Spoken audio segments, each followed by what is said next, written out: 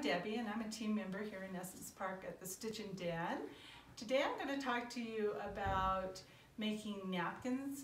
These are going to be double-sided napkins and they have a more luxurious feel to them.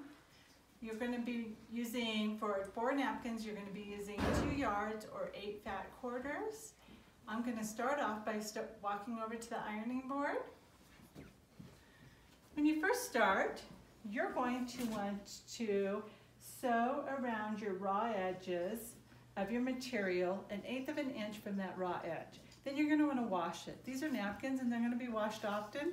You're going to be a lot happier with your finished product after it comes out of the dryer if you wash it now. So you're going to, after you wash it, then you're going to bring it back to your ironing board and you're going to use starch because you washed your sizing out of it in the wash machine. And you want, oops, I should show you the label. Best press is my favorite. And after you press it, which I've already done, so I'm just baking here.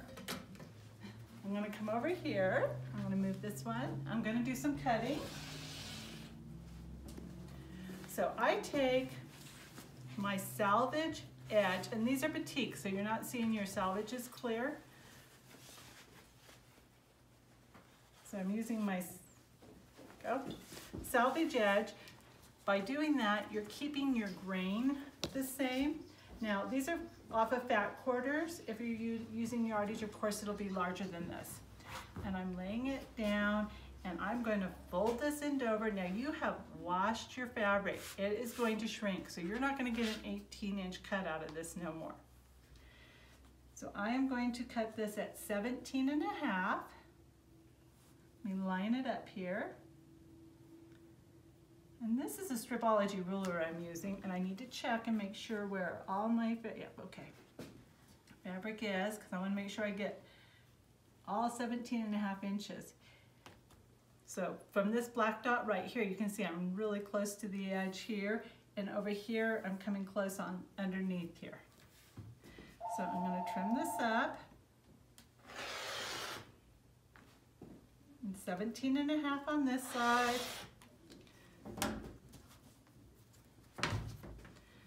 Remove those, clean this one up.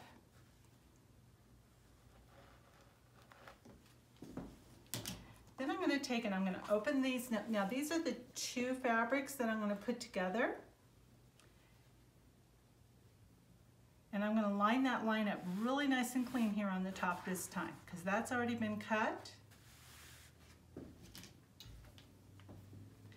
And if you have one of the big rulers, you can take and just use it and cut it down to 17.5 by 17.5 square.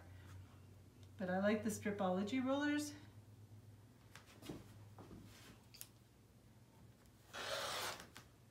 And then 17.5 over here also. Now I want to leave these together. Now I'm using batiks, and I forgot to mention that if you're not using batiks, you would want to put your right sides together before you begin cutting. Because what you're doing is you're helping it stay together when you take it over to the iron, or not to the iron, I'm sorry, to the sew machine. And it's easier to do this way and not have to pin it off. I'm going to move over to the sew machine now. So if you get dizzy, hold on. Paul is bringing you as carefully as you can. So I'm going to sew a 1/2 inch seam on all 4 sides, but I am going to leave about a 4-inch opening on this.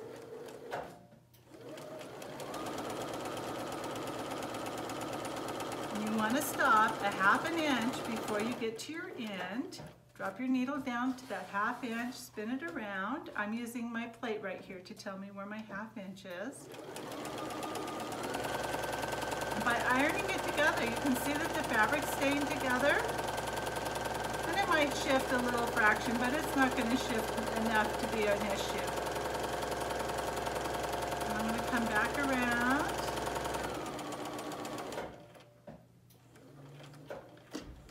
Put my needle down. And you can see this one shifted a little bit. It's about a 1/16 of an inch here.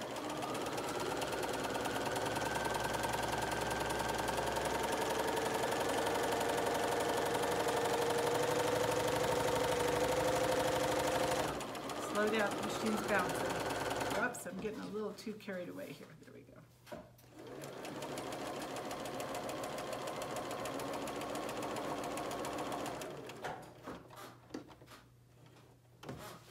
Spin it around, one more side, and then we'll come back up and catch the end.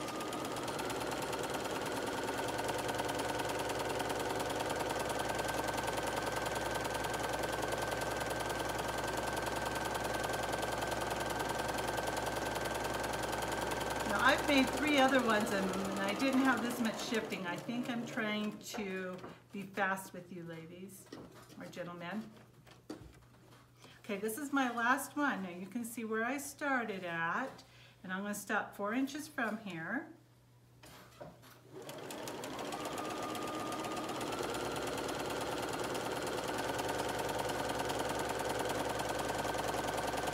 And I'm going to back stitch. And I should have back stitched at the beginning of this because we're going to turn it, and when you turn it, that's going to take your stitches out.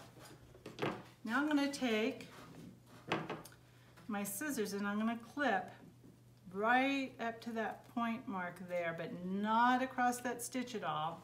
And I'm going to cut all 4 sides like that.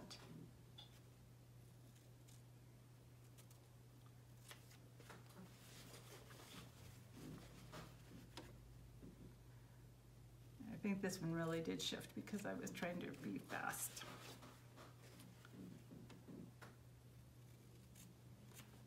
Okay, and now I'm going to turn it, and then we're going to go back over, and I'll finish turning it at the iron. By my opening, so take my opening, and I just pull the fabric through. So let's go over to the iron. I've got one that's partially done to show you.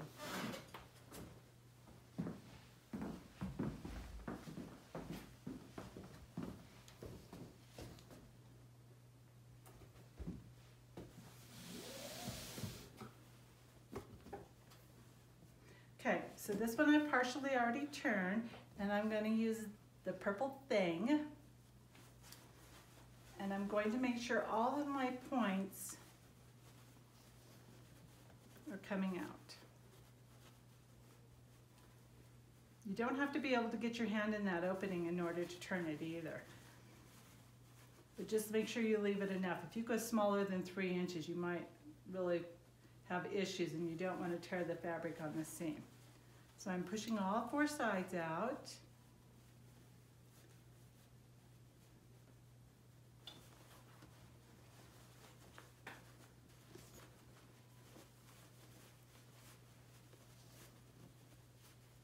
Almost there.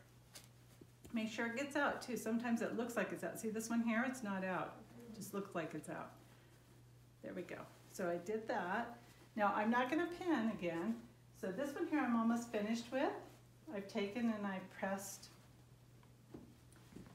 kind of do a rolling of the edges to get it nice and snug like this. And you're going to do that all the way around. I generally start over here on my opening, and here's my opening. Start over here and I work my way all the way around. So I'm going to finish this edge up. This. Here, press. And then this is my last one before I get right to that opening again. So I'm going to do it here. I'm going to press. Now you're using 2-sided colors here. So if this side happens to show slightly on the edge here, it's just going to be an embellishment to it. So I'm going to grab the corners here and just give a slight tug, and I'm going to finger press this down, and I'm happy with that. It's nice and straight still. I'm going to put the iron on it. If I can get away with not using pins, if there's a way to figure it out, I will use it. See how nice and crisp that is? I hope you can see these colors. I tried to use colors that showed. I'm going to take you back to the sewing machine where I have another one that I've already started top stitching.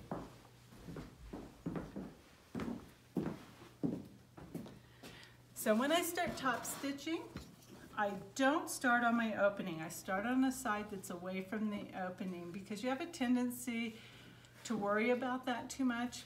and you're going to shift your fabric by pushing and pulling and not letting the machine do what it's supposed to do. So let the machine do its job and pull your fabric through for you. And you can see that I started with about a 1/16 of an inch seam there. And I'm going to just finish that up. And you're not going to backstitch until you're at the very end, but I'm starting in a place I already started, so I'm backstitching here. And again, it's about a 1/16 of an inch. You want to get as close to the edge that you can comfortably go around. If you try to get right on the edge, you're going to be going off constantly. And when I come up to the end, put my needle down, turn it around. Isn't that nice how it just flows around? Start off slow so you don't grab it into your feed dogs there. I'm coming up to the ending. This is where I started. And it don't start on a point. I actually started, see how I started in the middle of this? If you start on a point, you're liable to get that point caught in your feed dogs. So I'm going to just, I've backstitched that. I'm going to pull this over now to where my 3/8 seam would be. And I'm going to run it around it again.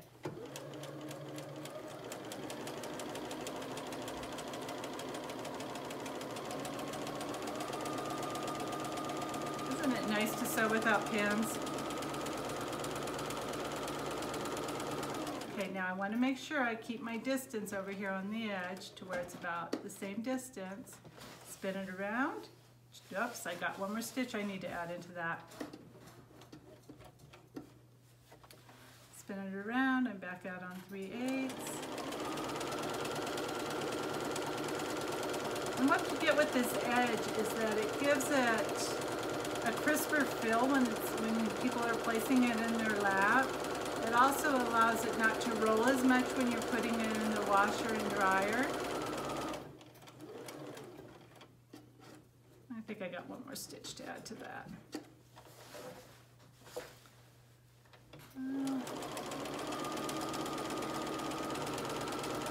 So I have a freehand system. If you've noticed, I've been able to lift my foot up without, you'll have to stop and lift your foot if you don't have a freehand system.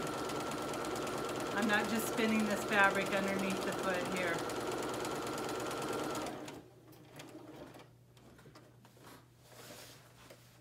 Yep. Almost there. Oh, not quite. Hang on there. One more round. One more corner. This is where I started just now. And when you're making these napkins, you want to use quality fabric, so you want to go make sure that you get it from your local quilt store, but we prefer you to get it from the Stitch and Den because you're going to notice a huge difference on how these hold up as napkins. Here I come. I'm coming up on the ending, and I didn't do a back stitch then, but I did a little one there, and I am done. Here is your napkin.